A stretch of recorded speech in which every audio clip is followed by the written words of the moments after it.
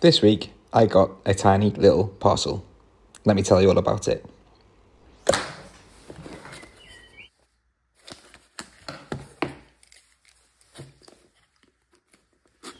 So this is the Octopus Home Mini. Let's see what's in the box. Don't need that.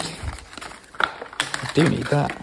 Okay, so it's got a little plug and it's got a charging cable and a little instruction leaflet. Cool, that's all we need.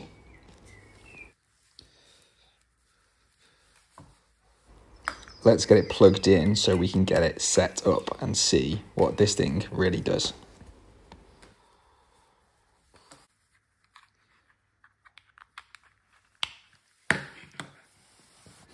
Okay, cool. Straight away, the LED's on.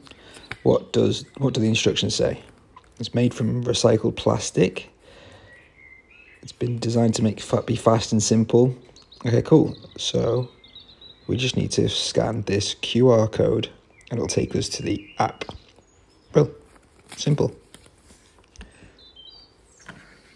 But before we start, let's have a little bit of a closer look.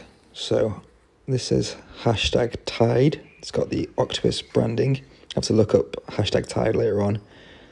But yeah, really simple little device. Bit of a button, nice octopus. Cool.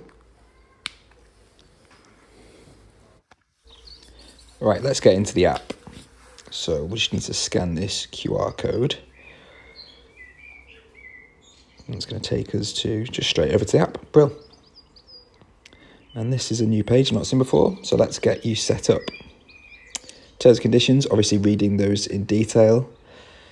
Going to give it some access to my location. Going to let it connect to Bluetooth. Okay. Will it find this Home Mini? I'm not going to speed this up at all, so let's just see how quick and simple the process is. Nice little rocket animation. What's a rocket got to do with Octopus? Okay, cool. There it is. So click on that Home Mini, and I've got to give it its Wi-Fi password. Our password's one of those kind of generic things, so I went and got that.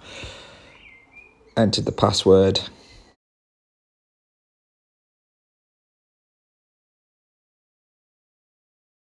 Takes a while to connect to the Wi-Fi, and there we go. So it's going to set up the Home Mini. Well, 42% done, 57. Getting there. Here we go. Brill. We're all set up. Some time later. Okay, so now we're set up. What does it show us? The Octopus app's kind of fun. It's got lots of data already, so you can see what you've used in the last year, in the current month and previous months, the current week. And then actually this is new now, is seeing what you've used today. You used to be able to look at yesterday's data, so all the half-hourly data from yesterday, but that's how much energy we've used in the last couple of hours. And then you can see, because of the Octopus Home Mini, the last 30 minutes and the last 5 minutes of use. The last 5 minutes is updating every 10 seconds, so it's suggesting we're using 91 watts now. And you can see that we're using a certain number of watt hours in a 10-second period. And that's kind of meaningless in terms of the energy we're using. 0.3 watt hours, what does that really mean? But when you start using more energy, you'll notice it in this graph. It's amazing how excited you can get for a new bit of tech, particularly free tech. But what is the point of this Octopus Home Mini? Is this going to change that much for us? Is it helpful data? Or is too much data just too much data? So I am really pleased to get one of these. I'm definitely not the first person to get one, but I signed up for the waiting list a few months back. And now we have it and it's working. This little device will give me more or less real-time data on our energy use in our home, or electricity use in our home. It's a bit like the in-home display that you might get on through your smart meter, but this is through my Octopus app too, so I could look at it wherever I want. So why is this at all interesting? Well, it will allow me to understand when and where we're using energy. Maybe the heat pump has come on when we don't really need it. Maybe we hadn't realised how much energy a certain device uses, or a bit of kit in the kitchen or something. and therefore we might be a bit more careful about what we use and when we use it. We could work out what our base load is and then see how we could reduce that. How much power does our home just use through all our devices being plugged in, all that kind of thing. And then if we're taking part of one of the Octopus saving sessions that we have done in this last winter, we might be able to be a bit more responsive with turning things off. And it also gives some insight in real time back to Octopus. Without this device, my understanding is that half-hourly energy data is sent over to our supplier once a day. So we can only look at this data when the supplier has processed it. The Octopus Mini means that we can see what is happening much more quickly. And that could help with changing our behaviour to use less energy or to use energy at different times. And in the future, it may allow an organisation like Octopus to signal in real time when will be good to use energy and when we should avoid, based on the way that the grid is working, the way that the wind is blowing or the sun is shining. It could maybe be helpful. And recently we've moved back onto the Octopus Agile tariff. That's the tariff that moves up and down with the wholesale price of electricity. And my calculation, I think this means that we're using electricity on average around 18 or 19 pence per kilowatt hour, compared to the price guarantee at 34 pence per kilowatt hour, which is a big win.